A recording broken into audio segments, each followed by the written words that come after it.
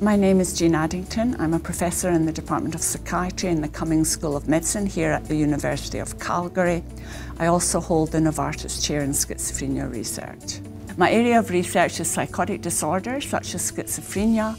Our work focuses on early detection, prevention and treatment. The work we're currently doing focuses particularly on young people who present as being at risk of developing psychosis. So it's very valuable that we can work with them in these early stages, possibly help prevent the illness and offer treatments for their current issues. I've always been fascinated by psychotic illnesses and schizophrenia. I am a clinical psychologist, so I'm also very interested in helping people and treatment. And so the combination of the two together really makes this work very interesting.